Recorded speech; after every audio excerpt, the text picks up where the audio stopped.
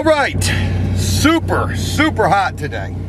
The truck is definitely smoking hot. We're just gonna have to sweat for a minute. Big day today, folks. Today we're gonna get a chance to do something that I've been hopeful of being able to do for a little bit of time now, and today we're gonna make it happen. We're getting ready to get up with Banky, but not only are we getting ready to get up with Banky, we're also doing a reunion today between Banky and Juman. These guys know each other from being in prison together, and it's crazy because when I first started talking with Banky, he said that the first video he saw was of Juman, and he knew Juman from serving time from back in the 90s. And in fact, it's been like since 90-something that these two guys have seen each other. But today, they're gonna be reconnecting for the first time in quite a few years. And I got a feeling that this is gonna be a pretty interesting and awesome day. So I don't want to waste a lot of time filming on this intro. I got to hurry up and get up with Banky. Juman's going to be meeting us over there.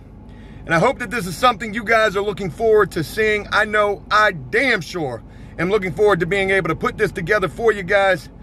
So let's go see how all of this goes. All right, just getting over here with Banky right now. And of course, they got to be cutting grass right next door. Well, they just stopped cutting grass. So hopefully they're almost done. But we're here with Banky, we're waiting on Juman, and Banky, look at you looking super fresh, man. How y'all doing out there? I gotta get a mic on you because this is super quiet. Let me get this mic real quick. So I'm over here with Banky. I've been over here for a couple of minutes now. There go Banky right there. We got a microphone on Banky. Banky, say hello. Hey, how y'all doing out there? We can hear you. They got, they're cutting some grass. And I had to start filming right now.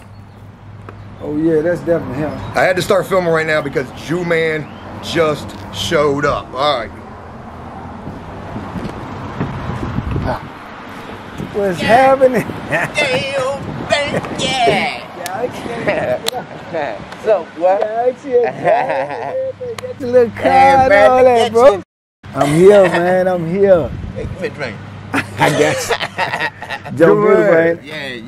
Yeah, man. I'm good, man. That's you? Yeah, that's just, you know, it's 2020 Nissan, Jack. Man, but I just got me a Ford F-150 though, one of them big jets. Oh yeah, oh like one of his a little smaller than that joint there. Oh man, you look good doing all right for yourself. Yeah, I got man, zero. I got these. Hey man, shit. Hey, listen, man. You got it all, baby. Yeah, you know I got that freedom. You got Joe, which is a winner. Yeah. You know what I mean? Yeah. You got myself. I'm just out here, you know what I mean? But I help out here and there. Yeah. You know what I mean? So you got a whole lot, bro. No doubt. Ain't no question. Once you got that freedom, you got everything anyway. Like I say, I ain't tripping. As long as I'm out here, as long as I got my family, I'm good anyway. You know what I'm saying? That's right. Good to see you, boy. Good to see you too, man. Let me grab you something to drink, man. Joe, you need something? Yeah, I'll take a water, please. I got you, man. Hey, I know it's a store somewhere. I gotta have me a black, man. I ain't had me a black. It's the Dollar General right down the corner. Right down the street. And they sell, I'm pretty sure they got that. They got cigarettes in there, so I'm sure they got it. Ain't number about right down there. It's just right at the corner. You'll see it right there to be on your left-hand side. Hey, Juman, what's up, man?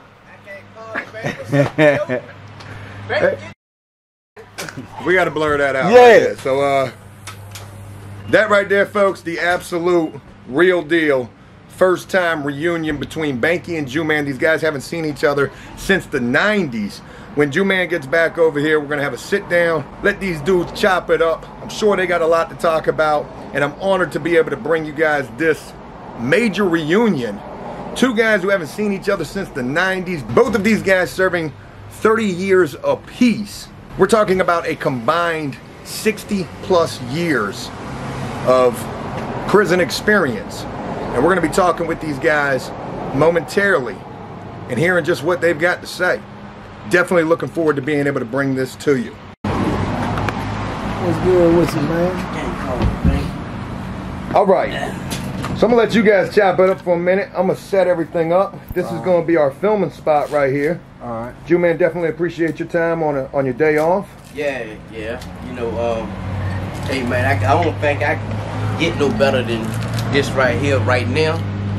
You know, this little reunion with Banky. You know, this here ain't just somebody I knew in prison. At one time, me and Banky, cause we was in the same pod, you know, so we was together every day. You know what I mean? We gambled together. You know what I mean? We ate together.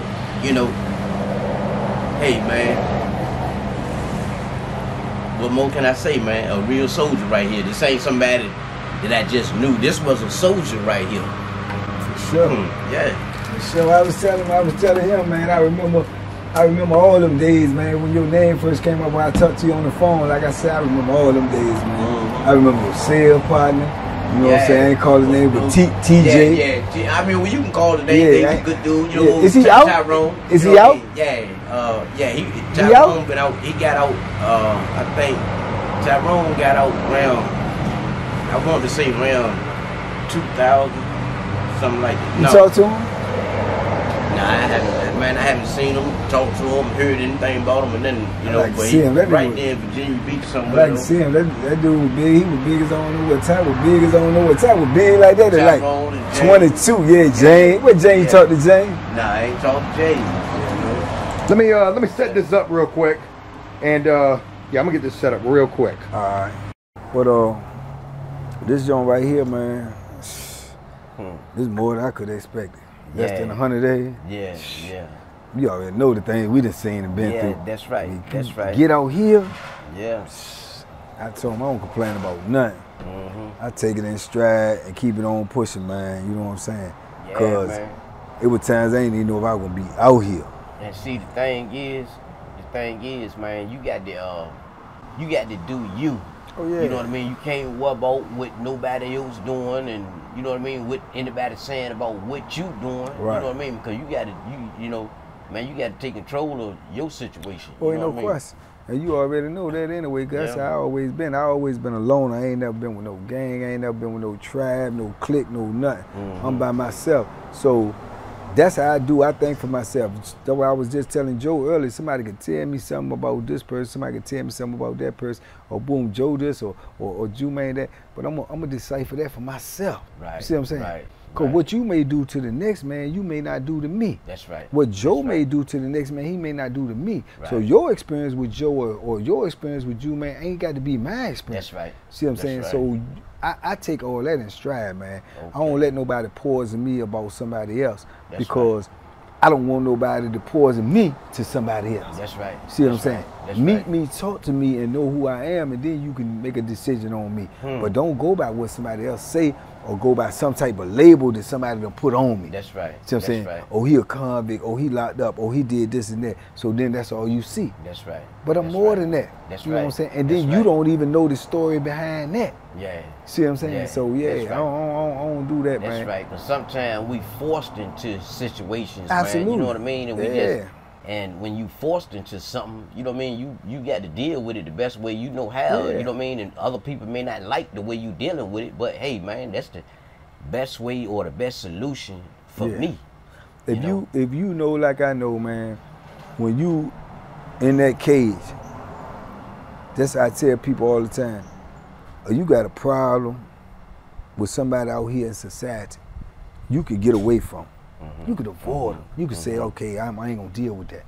That's right. When you in that cage, man, you ain't got but one or two options. That's right. You deal with that person or they gonna deal with you. Or they gonna deal with you. It's simple as that. Simple as that. And you know what I'm saying? And people don't understand that. So that's why I say when they say, well, why you do this or why you act so violent?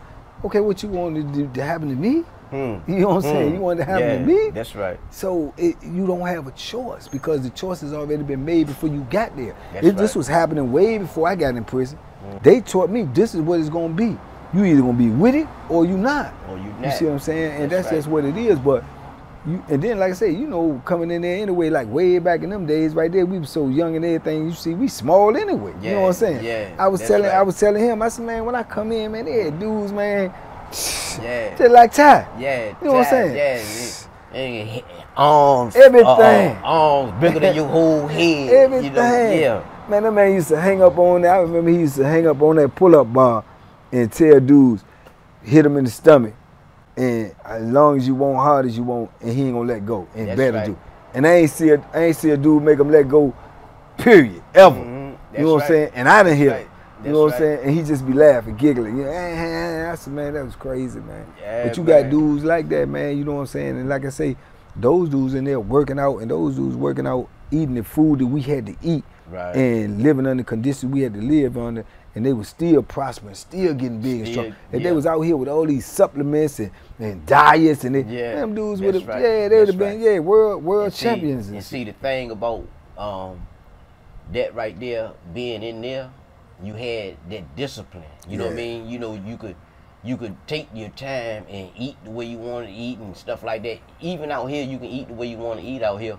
But the discipline is not out here because you got so many other things going on in your life out here. Right. You ain't actually got time to get up first thing in the morning and go get your exercise in and stuff like that. You know, because out here, you got to get up and go to work and this and that, or you got obligations, you know what I mean, you know, that you can set up or whatever, man. Your life just going on out here. And there you got you got time to do little stuff. Yeah, because everything in there is already drawn out for you.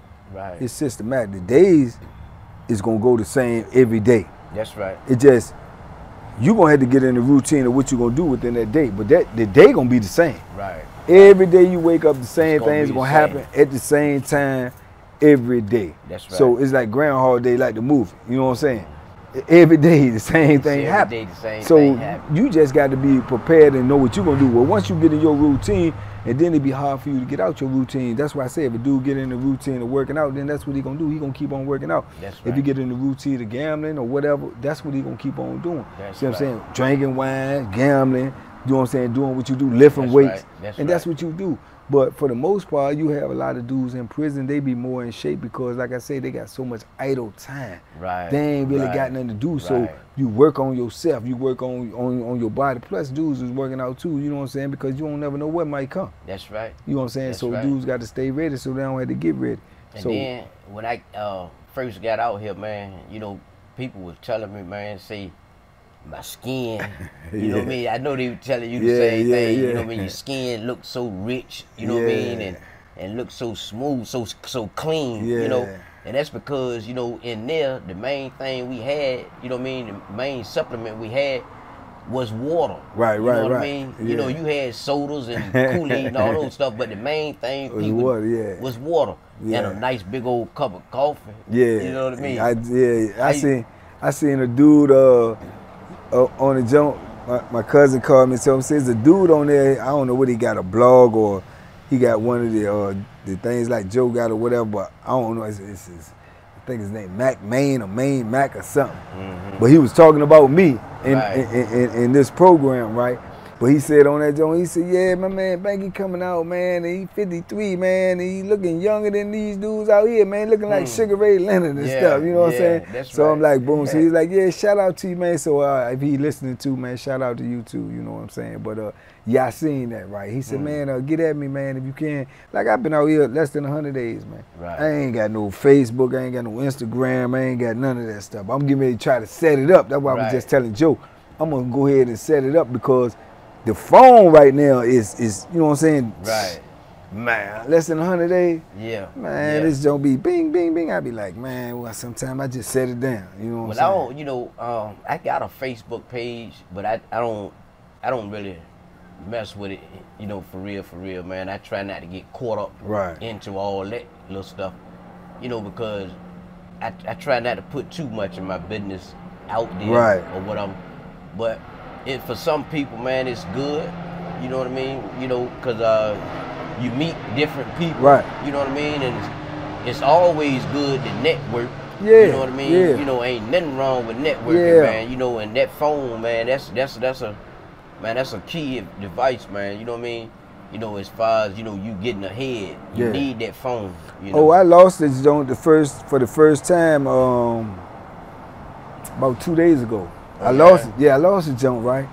And I was surprised at me losing the jump, how lost I was. I ain't know now number. I was like, look, call, see if I can get it. What's the number? I ain't even know the number. You know what I'm saying? Because it's already programmed. So that right there in itself tells you that you got to stay on point because this right here teaches you not to be prepared yourself, because everything is already in here. Right. But see, you need to know these things on cap in your head, just like when we was in prison. You need to know what's going on, opposed to putting all your hope and belief in a device. Right. You got to, you know what I'm saying, know yourself. Now, what if I didn't have this? I ain't even know a number, man. I didn't know my brother number by heart, because it's in the phone. Right. See what I'm saying? So that was a wake-up call for me. That's and it right. took me 4 hours to find this jump. I need to learn them numbers and program them type of things in my head for a situation like that. Right. Because, right. you know, like I say, coming from where we come from, you got to be prepared for everything, no matter what. Okay. And speaking of that, you know, us coming from where we coming from, let me see if you still got it. Yeah. Did you make this yourself? Yeah. Let me see if Banky still got it, yo. I told him. Let me see if Banky still got that touch. Hey, look, I told that's put together, but I told him about making it liquor. I told him I'm gonna show him how to make this liquor. It's gonna be stronger than anything right here that they got out here. It be the same thing. He still got it. He still got it, boy. Yeah. You know what I'm saying? Only thing is now, dude drinking out here in the free world, man. You know what I'm saying? We ain't drinking no liquor out no trash bag, no bucket, or trying to hide it and get away, man. That's why I say, man, ain't no complaints out here, man. I ain't got none, man. They said, what's going on, man? You all right? I said, ain't no question. That's right. I'm free. You know what I'm saying? Come on, man. 3 decades of this. And then I'm out here with this for less than 100 days. I take the 100 days. Yeah. A dude told me something. We was talking, man, and it just came out. And I said, man, that's so true, man. The greatest remedy in the world for a man incarcerated is freedom. Once you get freedom, everything you went through, everything that was pressing on you in there, man, all that. When somebody tell you that when you still in there, you say that's an impossibility. Right. That's an empire. Mason, man, when you get out, man, all that stuff gonna subside, man. You ain't gonna feel the way you feel, man. All the pressure, man, you be like, shh, not all I went through. Nah, that can't. That's right. You know, That's right. But when you get out here, man, and you get to be able, like me, I can see my grandkids, and man, they go crazy when they see me. I'm talking about they won't even let me leave. Yeah. And I can see them, and I can see my kids, and I can see my mother and go talk to my mother every day, hug my mother. Know, it's man, beautiful, come on, man. Beautiful. Come on, man. Beautiful. I ain't tripping. Yeah. Believe that. All right. I want to jump in here a little bit, and if you don't mind, I'd like to ask you guys to talk a little bit about when you guys first met each other. What year was it when you guys first met? And talk to us a little bit about some first encounters that you guys had, and also about how you guys were doing your time together. I know when I first met you. I'm getting ready to hit you with something now that you probably didn't even remember. When I first met you, let me say the year probably was I was already in the part when you moved in right. there. But I'm getting ready to tell you something. When I say what I say, it's gonna jar in your memory, because you probably don't remember. I got a keen memory. But watch this. What y'all first tried to start calling me? I told y'all my name was Banky, but what y'all, you and Ty them started trying to call me? Probably was old lemon head or something. Yeah, I don't know. Because your head shaped like old lemon head or lemon, lemon drop. When I say this, you gonna say, that'll let you know how keen my memory is. You remember, because Ty started that joint. Because you shorter than me, but Ty remembers Ty started calling midget.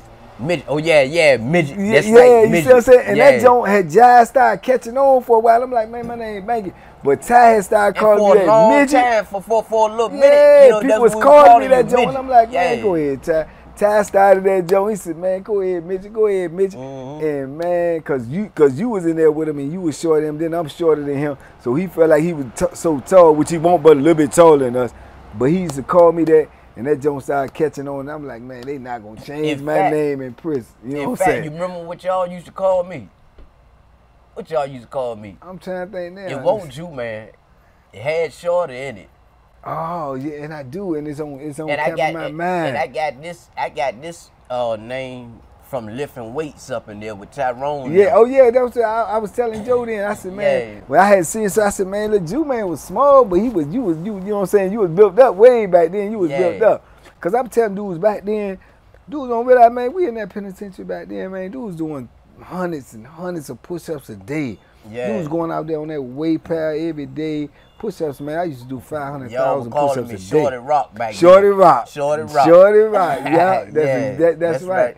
That's exactly right. We just call you Shorty Rock. And that joint carried on with you too, because remember, I ran into you again. The next time I ran into you, I think we was on Mecklenburg. Greenville. No, Mecklenburg. Mecklenburg first. Yeah. Then Greensville. But I ran into you on Mecklenburg, then I ran into you on Greensville.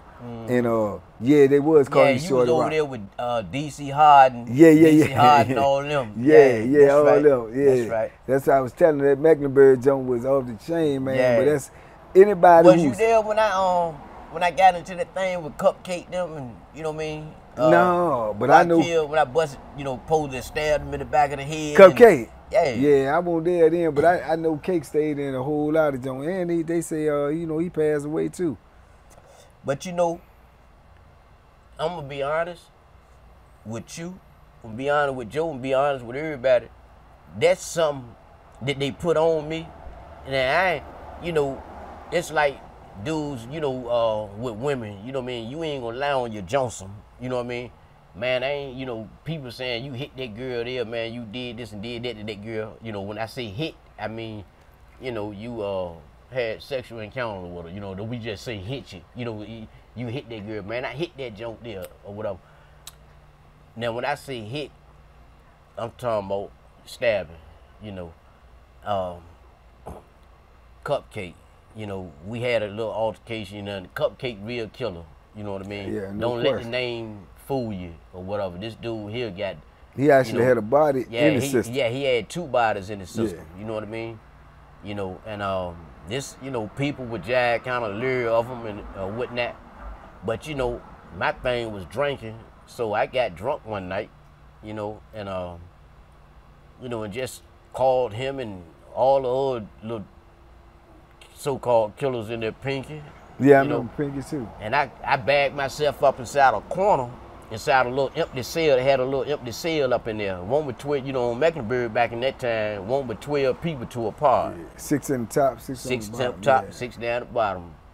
And Pinky and them was trying to tell Cupcake, because I guess Cupcake, he was the cell house gangster, you know what I mean, back then, in which, he had every right, you know what I mean, to be that, you know what I mean, being the type of dude he was. And a lot of people were scared on, he used to run with one of my uncles back in the day. You remember my uncles that was on Augusta with us. Yeah. So I bagged myself in the corner, put an ace band around my hand, and had a 5-pound weight on the jump. And I told him, because Pinky then was telling him, saying, I told you, Kate, that's the problem right there. He the problem. When he moved up in here, I told you, man, you should have got rid of him then. So I was like, man, well, come on up in here and get rid of me. Come on, bring your ass, come on up in the cell. Get rid of me if I'm the problem. And wouldn't nobody come up in there. Yeah. Wouldn't nobody come up in there. So later on, I guess about 2 nights after that, they found Cupcake stretched out on the floor. It's a whole story behind that, but he was in his cell, stretched out on the floor, and he had 2 holes in the back of his head, you know what I mean, where somebody had been stabbed him in the back of the head. And being that me and him had that, little altercation a couple nights before then, they put it on me. Then he was stabbed with a screwdriver. There's a long story behind how I ended up with the screwdriver. When they locked the pod down, they come, find the weapon or whatever. They found it. I had got it, and I put it inside a notebook that I had, and they came in and searched my cell, and they found it, and they put that situation on me. But hey, man, I ain't do it. But that's just something that they put on me, It's crazy that you mentioned that, because Banky just shared a story with us about a similar situation happening to him at Mecklenburg, where they put a weapon on him. Mm-hmm. Yeah, I was telling him, man, that by the time I got to Mecklenburg, man, I was probably like, about 5, 6 years in my sentence, right, in my bit. So them dudes was already playing chess. Them dudes was thinking their way through prison. That's what they had going for them. They was thinking their way through prison. I was thugging my way through prison. That's right. You know what I'm saying? Right. I'm going on with just, you know what I'm saying, don't F with me and you ain't got to worry about it. That's right. Them dudes is thinking. So they put the knife on me and got rid of me because they wanted me out to play. You know what I'm saying? And I ain't know. So I'm thinking the police did it, but all the time it really took me, like, it's sad to say, but it took me a year or better years to find out this is what really happened. You know what I'm saying? Because I'm still thinking, man, the police did this. They trying to get rid of me. They can't find nothing on me. They think I'm doing this, doing that, but I ain't doing it. So they said, okay, we gonna get rid of you. And they put a knife in my side. But all the time it was the dudes. They was already thinking on another level. So you had to evolve into that from being just straight violent to using your brain. See what I'm saying? Then when you get to the level of the part where you using your brain, you to move from violence to using your brain, because the violence done already earned you the reputation where ain't nobody gonna mess with you anyway. So now you got to start using your brain to think your way and navigate your way through this situation. Then you got to take it from that level to using your experience to say, well, how I'm gonna get out of prison? Because I ain't trying to spend the rest of my life in here. You know what I'm saying? How am I gonna get out of here? So those are stages that you have to go through. But at the time when I was on Mecklenburg, I was unbeknownst to that. They you know what I'm saying? They tricked me. You know what I'm saying? They tricked me and got me up off of it. Well, that's how I ended up at Greensville. Well, I'm gonna tell you, you know, when we first met, you know what I mean, in that pod, you know what I mean, M3. Yeah, that's where we was at on Augusta, M3. And I think you had got there around about, what, 89, 88, 89?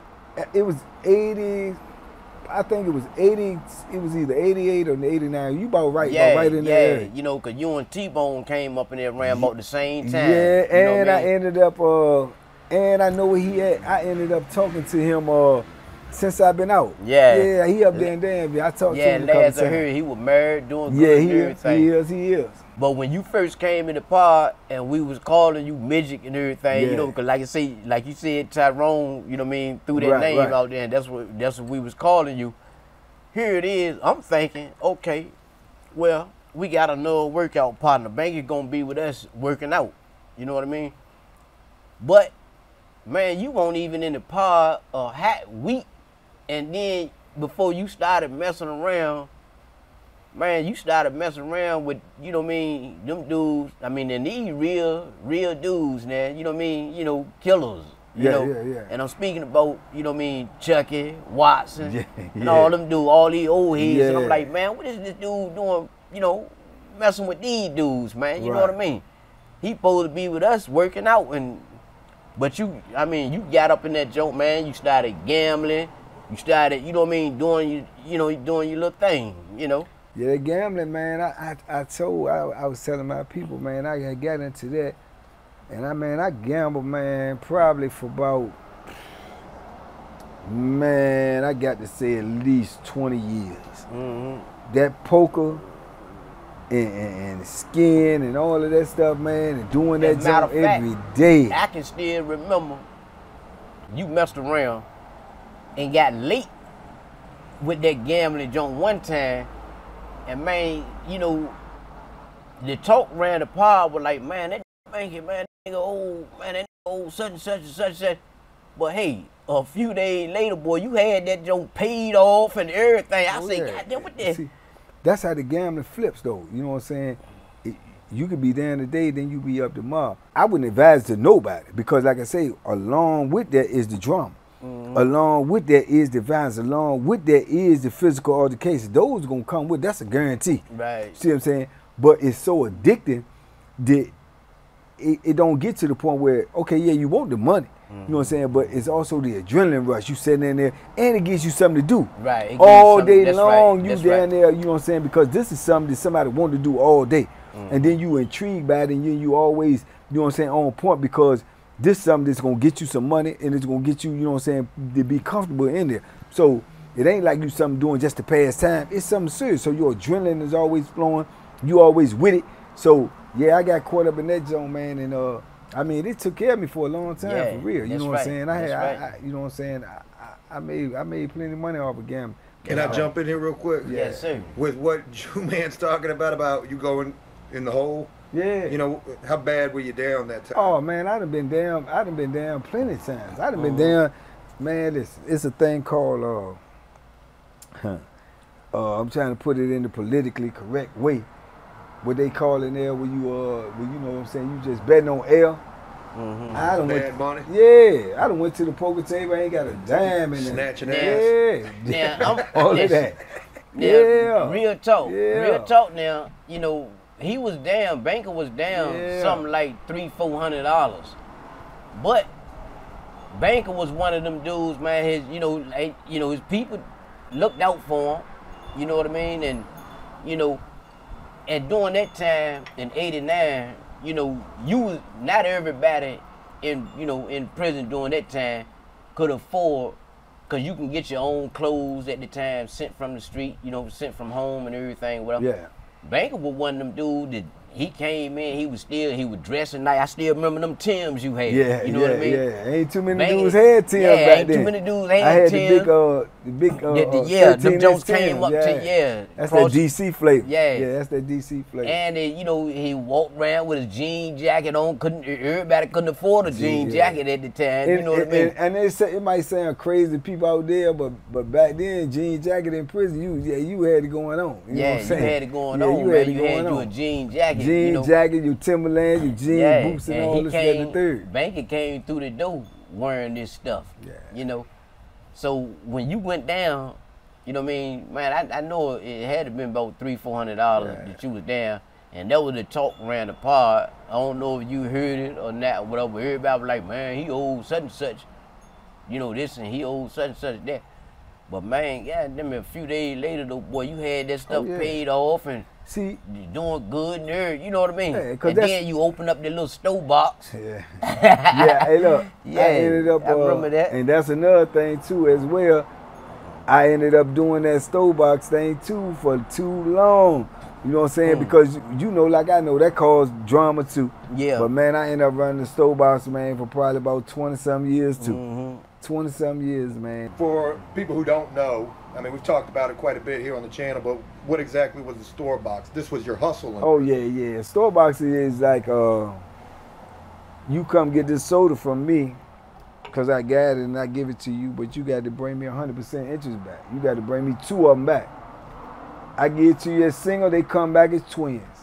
You know, that's how it's going. That's right. That's the way it is, and you right. know, they call it loan shotgun, they call it this, that, or the third, but whatever it is, it's supply and demand. If you got it and somebody else gonna need it, then you got to try to, you know, make that benefit you. So if somebody come get 2 things from you, they bring you 4 back. You know what I'm saying? Yeah. They come get 5, they bring 10 back.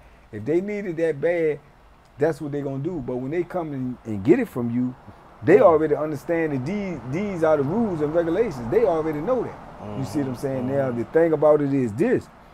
You have to have enough respect to run a store box. Where dude know that you gonna run that store box with an iron fist. You gonna run it with an iron fist. So if they don't pay you, then they know it's consequences. Yeah. Now, if you a dude to run a store box and don't nobody respect you or whatever, then you can open up a store box today, you'll be broke tomorrow because ain't nobody gonna give you nothing. That's right, because then you had dudes like myself, man. If you had a store box, you know what I mean, and you won't respect it enough to where people paid you your stuff back or whatever, you had dudes like myself that was coming to get that. Yeah. You know what I mean? You know, I'm gonna get about $50, $60 worth of stuff, and I ain't gonna pay it back. You know, and you gonna either give it to me, or I will be back. You know, and I'm gonna have something in my hand when I come. Back then, that respect thing was real, real deep, man. You know, and like I say, I don't want to get people, you know, the wrong impression when I speak about homeboys or this or that. You know, it ain't no gang thing, you know, because them gangs won't out there like that, like it is today. When I say homeboys, I'm talking about, I'm from Tidewater, Banking from up DC, anybody up that way, them his homeboys. You know, anybody down here in Tidewater, them my homeboys, you know. Now, me and Banky cool, you know what I mean? We was cool from day one. But if Tidewater got a beef with DC, he got to roll with his homeboys. I got to roll with mine. You know what I mean? And it ain't no thing to where it's, man, we ain't friends no more, we ain't this and that. It's just, you know, I respect them enough to know, hey, man, you know, you got to do what you got to do. You know what I mean? You got to roll with your homeboy. You know what I mean? If not, then your homeboys gonna cut you off. Not saying that you can't stand up on your own without your homeboys or whatever. It's just a thing to where, man, you know, that's what it was. If your own homeboys ain't respecting you, then what make you think I'm gonna respect you? You know what I mean? You know, so back then it was a geographical thing, you know. Richmond rolled with Richmond, DC rolled with DC, Tidewater rolled with Tidewater. But even though all of us, you know, was friends and you know what I mean, mingled with each other, when them beefs start like that, man, you got to man up and roll and ride with your homeboys. And dudes from other locations, geographical locations, you know, they respected that. They didn't respect it if you didn't ride with your homeboys. You know what I mean? But see, in there, when I like coming through during that time like that, it was more or less just like that. You know what I'm saying? But DC, being the we, was always a smaller minority because, like I say, that ain't Virginia. You know what I'm saying? So we was always small in numbers, but we was always large and hot. Cause they already knew. I don't care who you talk to, Tidewater, Richmond, whoever, they already knew if they was dealing with anybody from DC, we coming all the way out. We going all the way out. Yo, you know with the boxers. Yeah, you know what I mean? Everybody from get in that DC, ring. Yeah. Everybody from DC knew how to use them hands, man. You know. Right, and we coming from the mentality because like most of the dudes that was from there, either they had been in Lawton or they had some family that had been in Lawton. So when you done been in Lawton or you had some family that been in Lawton, then your whole mentality is different. Because you talking about them dudes in there is killing. They ain't playing. See what I'm saying? They killing. So if you feel like you gonna get killed, if you don't kill, then what? You tell me what your options are. You don't have no options. It's either or. So that's the type of mentality a lot of dudes had from DC because we also know we was outnumbered. And as you can remember, we had the little ride one time while I was there. I don't know if you was going or not, but we had the ride one time with DC and Richmond when the joint jumped off with Block and all of them. Okay. You see what I'm saying? Yeah. Okay. So I was there. So that was some serious stuff right there. You know what I'm saying? A lot of dudes got hurt. A lot of dudes got, you know what I'm saying, stabbed up or whatnot. And the numbers were so disproportionate. But at the same time, DC still held their own. Because you talking about. Man, you might be talking about 150, 200 dudes against 20. You see what I'm saying? But that's just the odds of it. But I will say this without a shadow of a doubt, and he could tell you this, he can attest to this. One thing about them Richmond dudes and them Tidewater dudes in that prison, I don't care what they was doing on the street. They may not have got along on the street or whatever, but if you mess with one of them in there, especially in them 80s, oh yeah, you got to deal with the whole mob. Yeah, you got to deal with the whole mob, the whole Tidewater mob. You mess with a dude from Tidewater that was known, and he got beef with somebody that was serious, that the beef was real, man, you got a whole mob to deal with, and vice versa with Richmond, you got a whole mob to deal with. You know what I'm saying? So those were the times we were living in back then. But like I say, you just got to pick and choose your battles. You got to stand firm on your own 2 feet and say, when it go down, this is how it going down, and whatever happens, it happens. And if you don't believe in that, then it ain't nothing else for you to do besides check in.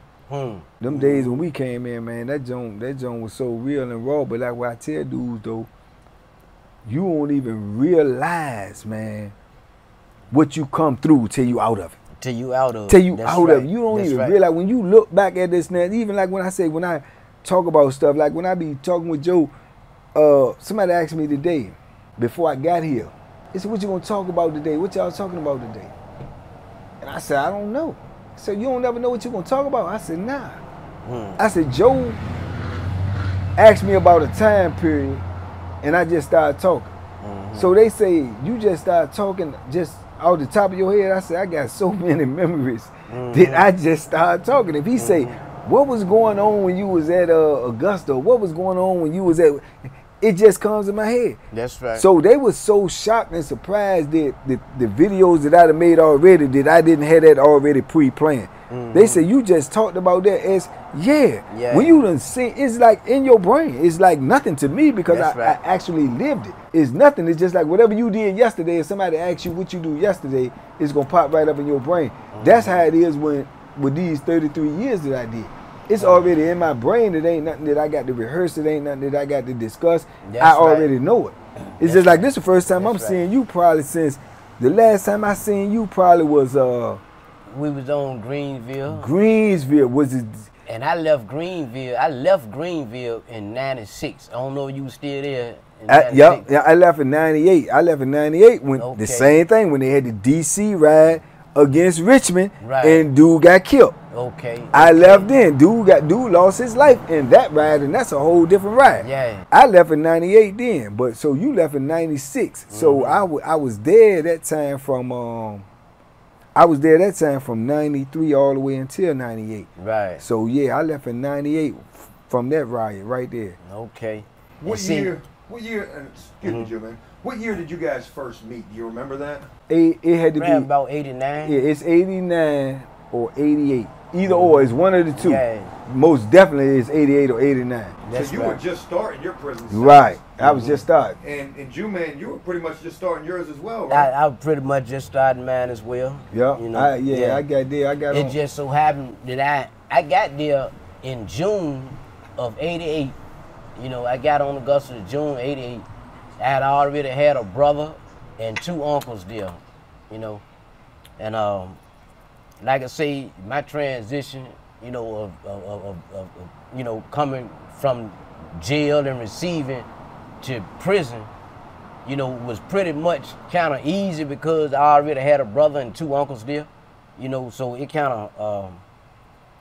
of made my little, you know, transition, you know, a little smoother than others, because during that time they'll put you in the park or put you out there on the yard and just let you go for yourself. You either gonna, you know, stay in the pod, in the building and do your bit like that, or you going out on the yard and you gonna, you know, get into the mix of things. You gonna start your bit. You know what I mean? You can't start your bit, you hanging up in the building all day. You know what I mean? Because now you ain't scrambling, you ain't hustling, you ain't doing nothing, you know. And if you just one of them dudes that's staying up in the building all day, you know, living off your people or whatever, then you can become a target. You know what I mean? But people gonna start wondering what's going on with you. You know, man, this dude don't never go outside, you know what I mean, with it, you know what I mean? Don't nobody know him. You know, he ain't got no reputation, you know, to the point to where people like, man, don't mess with him. You know, so you can become a target if you don't go out there on the yard, you know what I mean, and make yourself known. Now, I ain't saying you got to go out on the yard and bust nobody in the head and them, but just go out there and, you know, let people, you know, get the feel of you. You know what I mean? It's hard for people to really understand, and they probably never gonna understand, you know what I'm saying? Because it's something, like I say, certain things got to be experienced to be understood. And you ain't gonna really never be able to express what goes on inside them prison walls, man. You just not gonna be able to do it. Because it's so much. It's just like a college campus or a university or something, man. You know, because, and I say that because, you know, on a college campus or a university, man, you have different people from all walks of life, man. You know what I mean? And you know, on a college campus, you know what I mean, or, you know, university. You got people from all around the world, right? You know, at them joints, and that's what prison is. You got people from all walks of life, man. You know what I mean? In prison. Yeah, but the difference is, that's what I say too, when you got that in prison, but the difference is also too, they forced to be together. Yeah, they it's not by choice. You that's forced right. to be together. They could put you in a cell with somebody today that you detest, that you hate with all your guts, but you ain't got no choice but to stay in there with them or either penalize yourself. That's right. That's it. That's the only choice you got. Right. And that's what I be telling people too about, like out here, if you got a beef with a dude or you got a beef with a clique or you got a beef with, you stay away from them. Right. You can't do that in prison. That's right. That's not even an option. You gonna be out there and it's so small, the environment is so small that You got to either deal with that problem or that problem gonna deal with you. Yeah. And that's just it. It's simple as that. So that's right. Once you be in there for so long and then you start living like that, because don't nobody come in prison living like that. That's right. Because that's a crazy mentality. You know, that's why y'all think of it and y'all heard and y'all say that's crazy. These people actually live. No one comes in there living like that. But once you get in there and you start living like that, it becomes normal to you. When you sitting there like we sitting there here talking right now, like you and me probably been in this situation 1,000 times in prison, at least. And we sitting here talking, and then right there, all of a sudden you hear a ruckus, and you look over, somebody getting stabbed. That's right. Somebody getting their head bust open. Yeah. Somebody getting crushed, or somebody done grab the police and start fighting the police. And in normal society, when you see that, and you at a restaurant or something like that happen, everybody get up and everybody panic or whatever. But you become so immune to that in prison because it happens so often that if something like that happened, I literally got to the point where I'd be like, and I just turn around and keep doing what I'm doing. That's right. Because I already done seen it 1,000 times. That's right. You know, I done overdose on it. It's normal to me. And you can't jump up.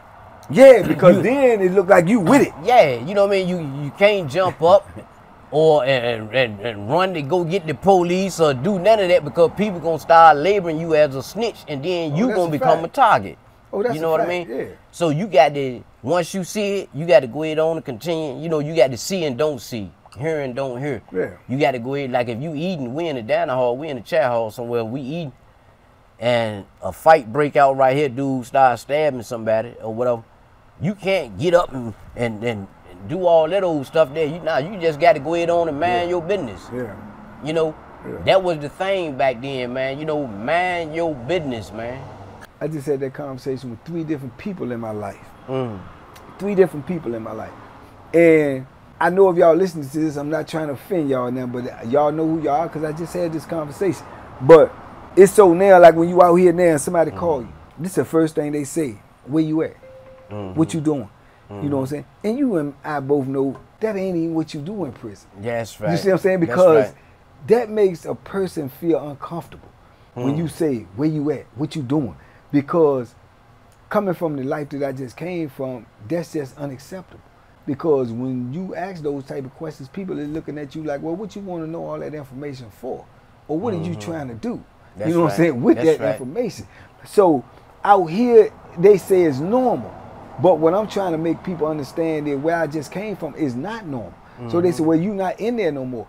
But I was in there for 3 decades. I only been out here for less than 100 days. So how do I transition and make that like this is normal to me? Because you say it's normal. No, that's a process. That's a process. That's a process.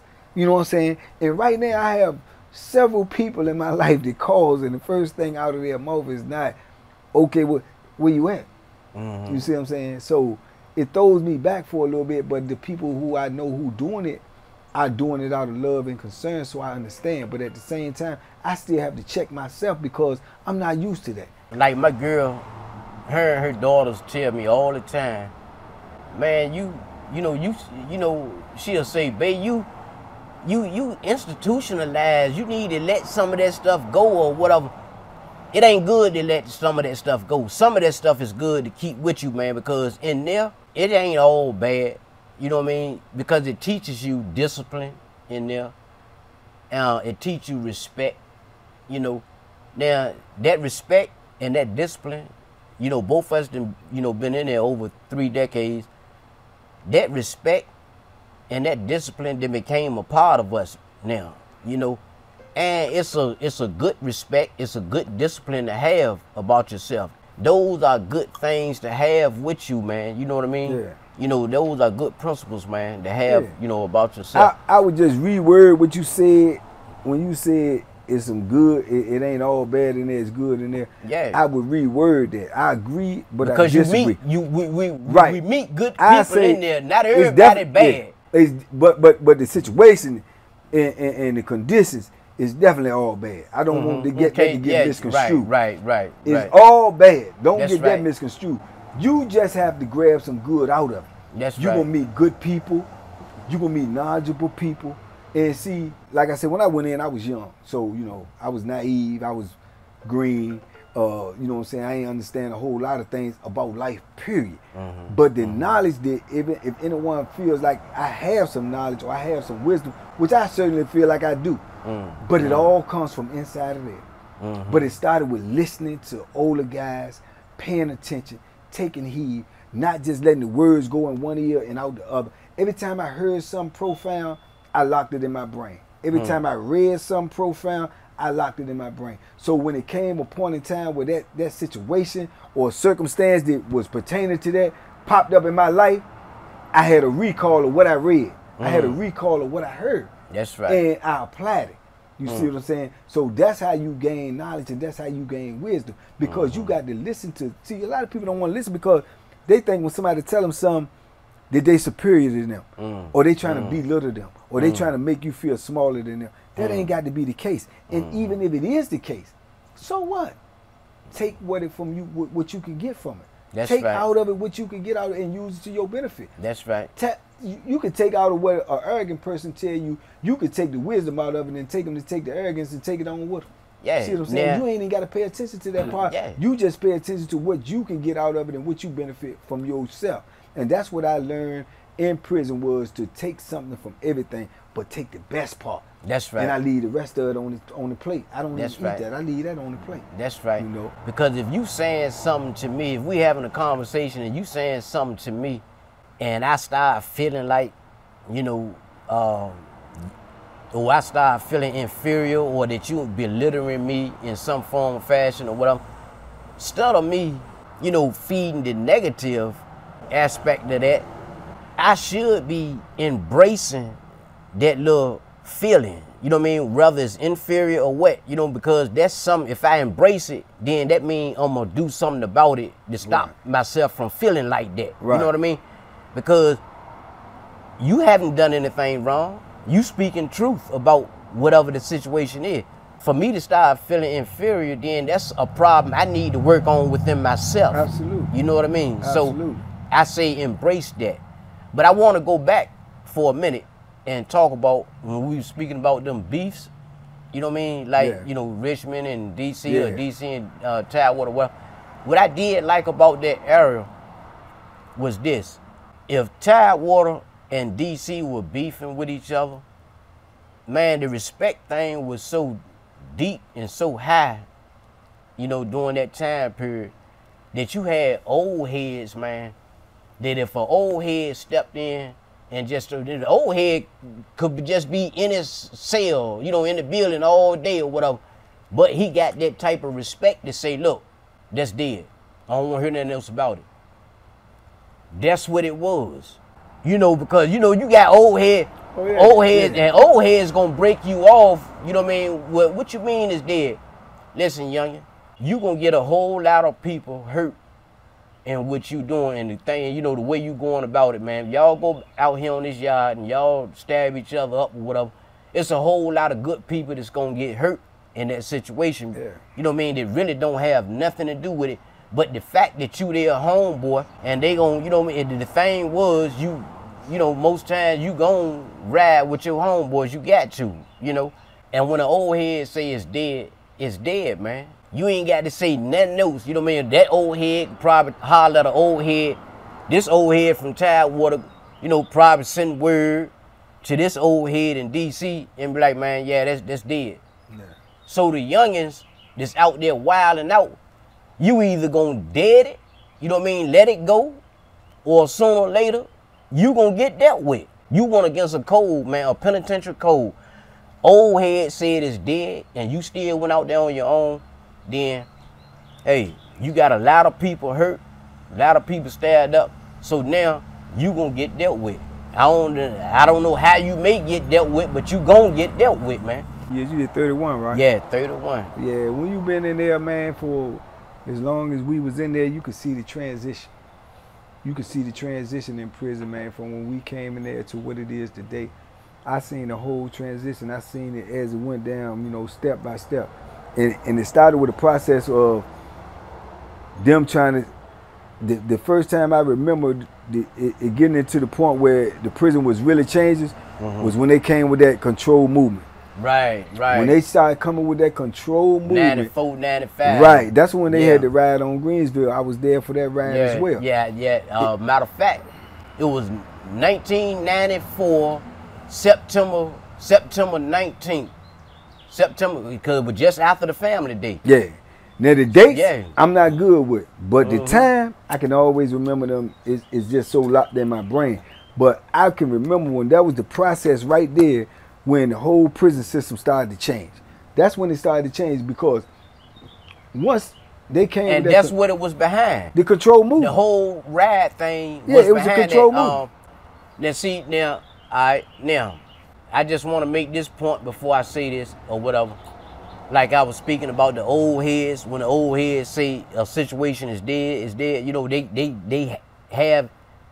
You know, like Charles Carter and people like that. You know what I mean? They say something dead is dead. You know what I mean? Now, Bo Billy. You know what I mean? Bo Billy tell you, man, youngin', that junk dead. What you gonna go against Bo Billy? You can go against... If he just said it's dead, and this dude done been through Lorden, they didn't even send this dude to Mexico, everything trying to kill him. They sent him out of state. And everywhere they sent him, he got a body. And they sent him right back. So a dude like that tell you, youngin', don't go out there and do this and do that because you're going to get a lot of people hurt. That junk dead. You mean tell me you still going to go out there and do that? Nah, I don't think so. All right, then the reason I brought that back up is to say this right here.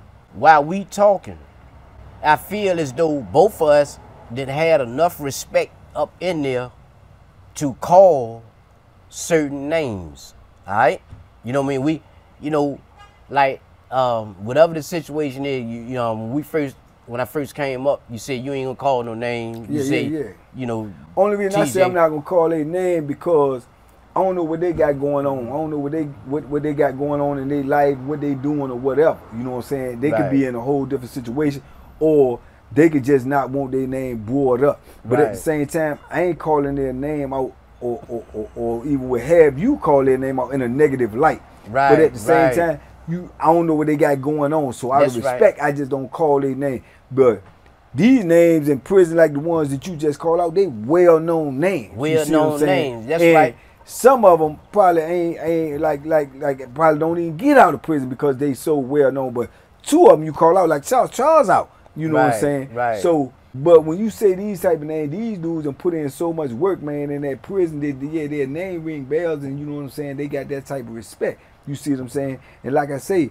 as time went on, I got that type of respect. That's right. But at the same time, it's bittersweet because, like I say, along goes with that. That's what I be telling dudes. When you in prison like that, and you say, okay, well, they know that Banky will do this or Banky will do that. Okay, so they may not mess with you, but you got the flip side as well. You also got the side where if they know that Banky will do this and Banky will do that, if they got a problem with Banky, they coming with deadly force. You see what I'm saying? They not coming with nothing less than that, or they not coming at all. That's right. So that's the flip side to that. Them days back then, man, there was some learning days, man. But they was some good days too, man. Because like I say, a lot of knowledge came out of them days. A lot of them days right there set the foundation for what was to come. Right. You see what I'm saying? Because for real, we were so young then. We were living off of adrenaline and living off of just, you know, Braveheart. That's right. You know what I'm saying? But at the same time, we were green, man. We don't know what's happening. Yeah. You could have easily died on any one of them days. Yeah. Anyone, Monday, Tuesday, Wednesday, you could have died. But you won't even thinking like that. Because in there, you can't just bump up into somebody without saying excuse me or step on somebody's feet by mistake and without saying excuse back me. then you couldn't even look at a dude wrong. Yeah, because you gonna have a confrontation. Yeah. You know, out here, you can bump somebody, you can be in a store, bump somebody, and excuse me, you know what I mean, and they fine, you know, you all right. But up in there, you bump into somebody, you step on somebody's shoe by accident or whatever, man, that joke can turn into a whole different situation, man. And I see now, right, like I say, I feel, you know, I ain't been out here 100 days, but, you know, I feel like I got, you know, good common sense and whatnot. But at the same time, like I said, I'm a realist. So I know, like, people in my life say little things like, well, or you worry about this too much, or you too paranoid, or da da da. You know what I'm saying? You overthinking things, but I try to make them understand that's the only way I know. You see what I'm saying? Right. Something small, or if I see something look suspicious, I'm more in tune with it than they is. That's right. See what I'm saying? Or when people walk behind me, I turn around. Now, I don't know if that's a form of PTSD or not. I don't know, because I don't know, you know what I'm saying, what that, you know, details, what's all involved in it. But I do know, it just seems like to me it's an impossibility to be in a situation for 3 decades and not be affected by it somehow. I would like to think I'm not affected enough whereas it hinders me, you know what I'm saying, out here in society. But to say you're not affected at all, that's crazy. Yeah, it is crazy. You know, now, you know, I'm not gonna say that you shouldn't watch somebody that didn't, you know, I'm gonna just say that we done learned enough in prison till by the time this guy then walk behind you, we done learned how to read everything about that dude by the time he get from this point. Oh yeah. You know, from the front of you to the back of you, you done already seen, you know what I mean, you've been trained, prison and trained you to then look at him, look at his hands, look at his waist, you know what I mean, with his waist that's belt, where the situation just came from. And you didn't analyze everything about this dude before he actually got behind you, so you know whether he's a threat or not. But see, right now out here in society, what I noticed, this is what brought this conversation up with me and my brother the other day, because a dude was walking by us, and you know when I say what I'm getting ready to say, that this is a no-no in prison. He walking by, but he walking towards us, but he got his hands in his pants. Oh, yeah. So I don't know what he doing. So he's talking to me, and I'm looking at this cat approaching, and he's saying, what, and I'm like, this dude walk. He like, man, that dude ain't thinking about you, but I'm thinking about him. Right, you know what I'm saying? Right. I'm thinking about him till he get past me to know what's going on. But he literally walked right by me with his pants all the way, his hand all the way in his pants, as if to, in my mind, you could have a knife, you could have a gun or whatever, and then when you get right next to me, you can make your move. Because that's how it go down in there. So I watched this cat the whole time. He walked right on by me, and sure enough, he went on about his business. But in my mind, I'm like, he getting ready to get the business. Because I don't know what you getting ready to do, but I'm ready. And that form of thinking is, right now, the stuff you got to transition out of. You know what I'm saying? And I know I will, and at the same time, but at the same time, I don't feel like that hinders me. I feel like, if anything else, it makes me more in tune with what's going on around me. You know what I'm saying? But to him, he like, man, you tripping. You know what I'm saying? But I'm like, okay, well, what if it was what I thought it was? Now, certain parts, you know, out here, I'm not even gonna really say certain parts. You know what I mean? Out here, it's out here, period. You still have to be aware, because you have people out here that's just that gone, just that crazy, that they would actually do something crazy. The news will tell you that. Yeah, I'm hoping that, you know, like I say, I can transition more and more as the days go by from that. But right now, everybody walk by me, man, I look at them with a funny eye, man, you know, until I can decipher what's going on with them. And to me, it doesn't even matter if it's male or female, because that's just how I'm geared. And see, can't nobody tell you, not me, not Joe, not your family members, nobody. Can't nobody tell you when it's time for you to let certain things go. You know what I mean? Yeah. You know, you got to let them things go when you feel comfortable enough to let your guards down like that. You know what I mean? Yeah, man. Let me jump in here real quick. I want to get to wrapping this up.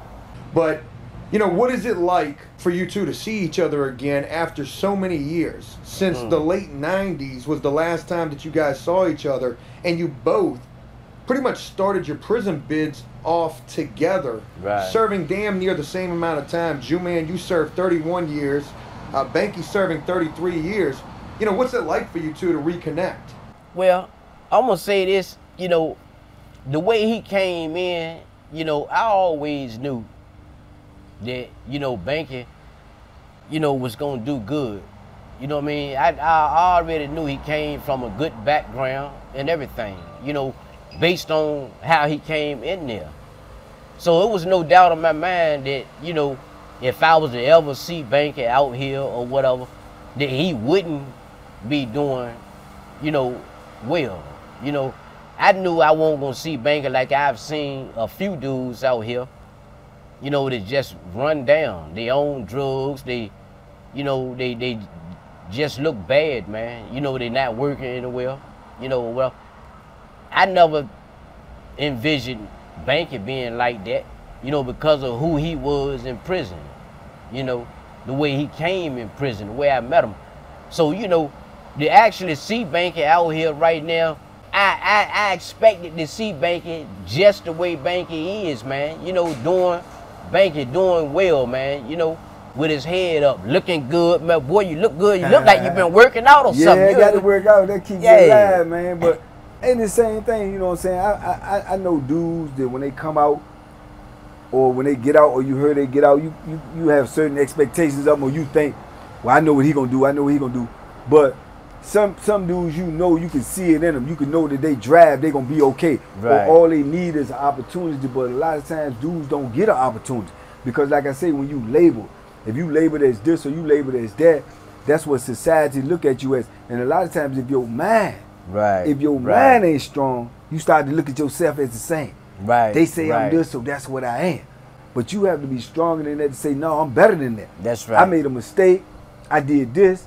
You know what I'm saying? When I was unaware, you know what I'm saying? Unaware. A lot of people don't realize a lot of crimes are being made because people are unaware. That's not to make any excuses for what you do, because you always responsible for what you do. Right. But you can be unaware of the consequences. You can be unaware of your actions because you moving recklessly. You moving frivolously. You moving by what somebody else done told you. You've been misinformed.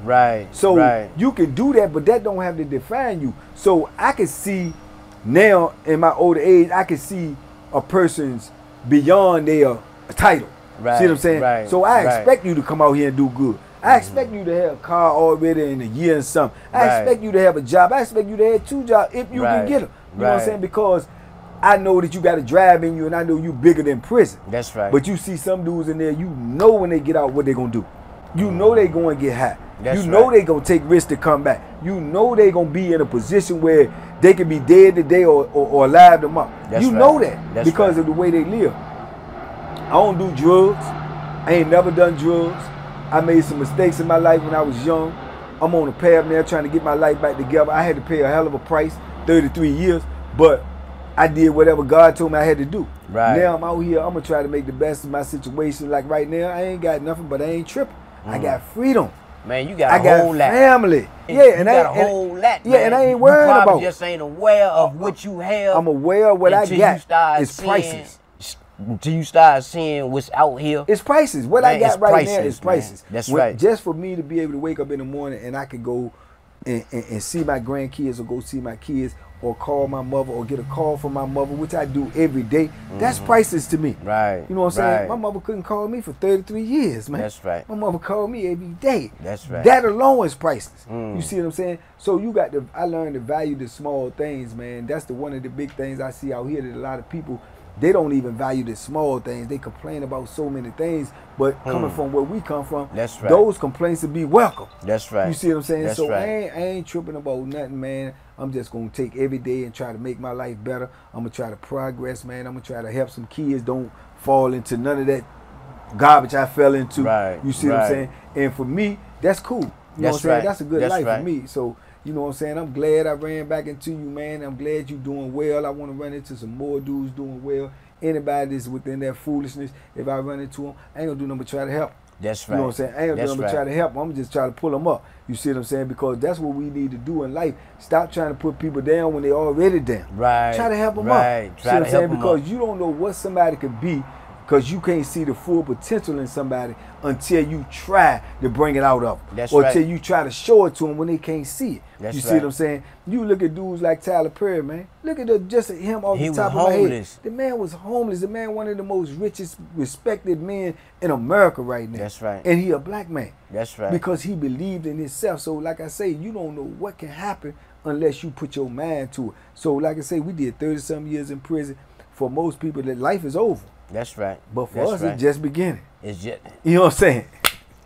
Joe just beginning, man. You know what I'm yeah, saying? So that's right. I'm good, man. You know what I'm saying? I'm just gonna keep on striving every day, man, and just let God just bless me. That's right. You know what I'm saying? So that's I'm right. alright, man. You know what I'm saying?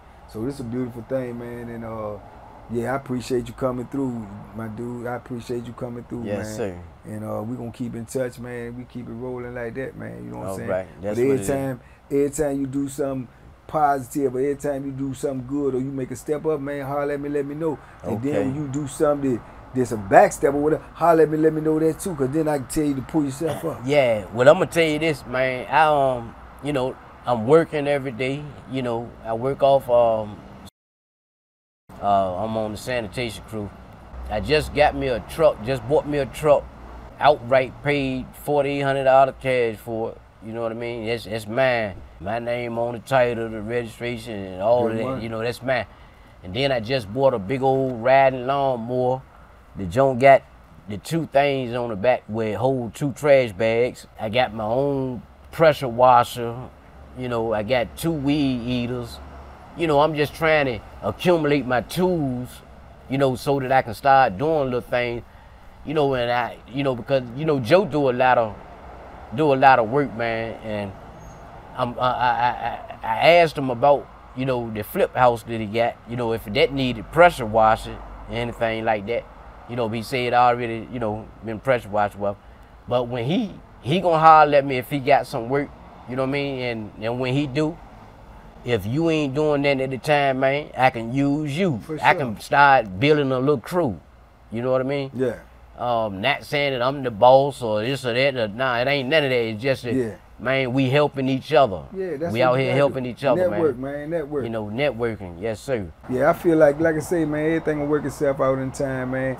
I ain't worried about nothing, man. Like I say, what I don't got, I feel like I don't need, man. Yeah, you know what I'm saying? So that's the way I look at it, man. But right now, I'm just happy to be out here, dude. And 100 days, I ain't been out here 100 days, 100 days, man. 100 days. I'd had more smiles on my face than I did in 33 years. That's right. That's right. You know, that's priceless, that's right. man. That's right. You ain't got to, you know, man, you ain't got to worry about this dude or that dude or people you done did something wrong to. Good night sleeps now, man. You can lay in a real bed on a real pillow, man, and get a good night's sleep for real, you know. Yeah, so it's all good, man. But like I say, man, just keep doing positive, man. Keep doing you, man, and don't worry about nothing else, man. You know what I'm saying? Because negative gonna come anyway. Just push it to the side. I'm gonna tell you, man. You know, one of the best things you can do, just coming out here, being, you know what I mean, out here 100 days, is to stay in contact with that man right there. Oh yeah, me and Joe. Stay in contact with Joe, man. Me and Joe had an in-depth conversation today, man. I told Joe, man, I don't listen to nobody. I mean, I listen to people, just like I said earlier, but I process my own information. I take the meat off the plate and leave the other stuff on the side. Right. See what I'm saying? What Joe got going on with somebody else, or what somebody else say about Joe, or what somebody else say about you, man, or what you got going on with somebody, don't define that to me. That's right. I'm going to make my own mind up. You see what I'm saying? Yes, that's what I feel like everybody should do. Don't go by what somebody tell you about somebody. Do your own investigation. Do your own due diligence. How that person act with you, because I can act one way with you and act a whole nother way with you. Right. You see what I'm saying? Right. So your experience with me may not be Joe's experience with me. Right. So Joe been fair with me. Joe been straight up with me, and I'm gonna always be there with Joe because that's how I am. That's what I was just telling him. I'm a loyal dude. See what I'm saying? You be fair to me. I'm gonna be fair to you. That's me. Yes, you know that's me. That's right. That's how I am. You come at me crooked, I'm gonna come at you 10 times crooked. Right. You see what I'm saying? But when you come straight across the board, that's how I'm coming. You see what I'm saying? And that's how I am. Like I say, I already know Joe a good dude, man. You know what I'm saying? He done already proved that to me. You know what I'm saying? I ain't had no bad dealings with him, man. You know, it's a positive experience. But let me stop you right there. Not to correct you on nothing or whatever, because, you know, you're your own man or whatever. But I'm going to tell you what I have learned since I've been out here, and I've been out here a year and 2-3 months. You know, like you just said, if you come at me straight up, I'm going to come at you straight up. If you come at me crooked, this is where I learned to just not come back. Right. I'm not going to come at you crooked because I ain't going to, you know, it's not in me to come like that. So I'm just not coming at all. Right. You come at me crooked, then you didn't cut them ties. Right. That's not the path, or that's not where I'm trying to go. You know what I mean? So therefore, I'm not coming back, period. Yeah. You know what I mean? I'm going to go the other way. So that's something that that's just little words of wisdom. Oh, yeah, absolutely. Stutter, because you said you going to come back cricket. 10 times quicker. And what I mean by that is... Just don't come back That's at all. right. That's my mentality, though. When you come at me foul, I'm coming back foul. You come at me trying to hurt me, I'm coming at you trying to take you out of here. See what I'm saying? That's just my mentality.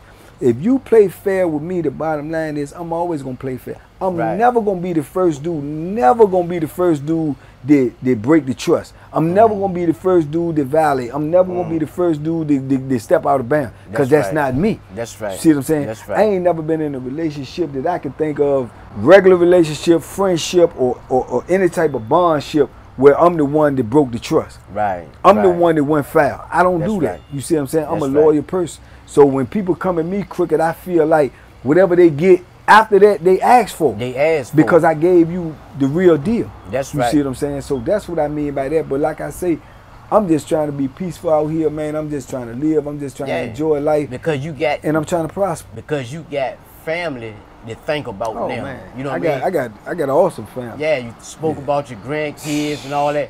So man, when if I wouldn't have had that, I wouldn't even made it through them 33. So when somebody when somebody come at you cricket, you got to think about your family, think about your grandkids, and just not come back. Yeah, most definitely. You know what I mean? All right, when you came at me cricket, you can have that. You know what I mean? It'll never happen again. Yeah. You know what I mean? I'm going this way, or I'm going that way. Right. You know what I mean? You can have that. I done conquered my pride. You know what I mean? You know, I don't care what you think about me. You know what I mean? Yeah. I don't care what you say about me or whatever.